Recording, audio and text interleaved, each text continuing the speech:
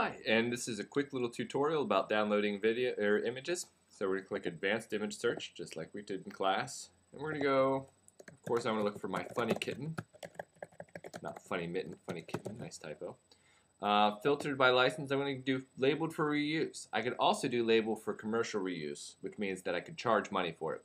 But I'm not going to charge money for it. So click labeled for reuse, Google search. Oh, look, there's a funny kitten. I like that cat. It looks kind of like mine. The first thing I'm going to do is I'm going to remove this frame, and we'll talk about why we do that in a little bit. I'm going to click on all sizes. Brings up the largest size, which is the original size. Now, there's two ways to download this. I can click download the large image. Yeah. But what if I'm looking at a site that doesn't have a download button? I can right-click on it, click Save Image As, go to my desktop, and do funny kitten and hit enter. And I'm going to replace the funny kitten that I already have there. So that's that. Now I'm going to go over to my presentation software and I'm going to click insert picture. And I don't know why that disappears, but picture from file. Okay, and there's my funny kitten file for my desktop. I click open and insert.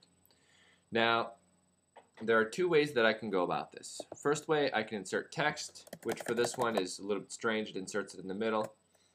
But there's my text, and I put the URL right there. You can see the URL. What I'm going to do, I'm going to highlight it, and I'm going to make it white. Why am I going to make it white? There you go. So you can see it clearly. Like I said, this presentation software is a little bit different than Microsoft Word, so you can just add a text box and make it a contrasting color.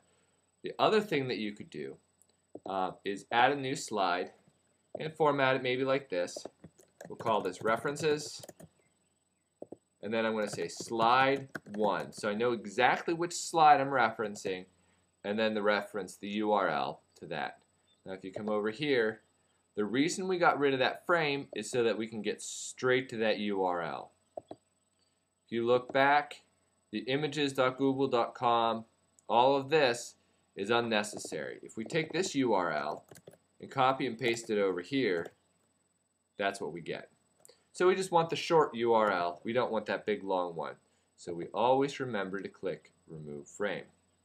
Hope that helps you all out. Have a great weekend. Bye.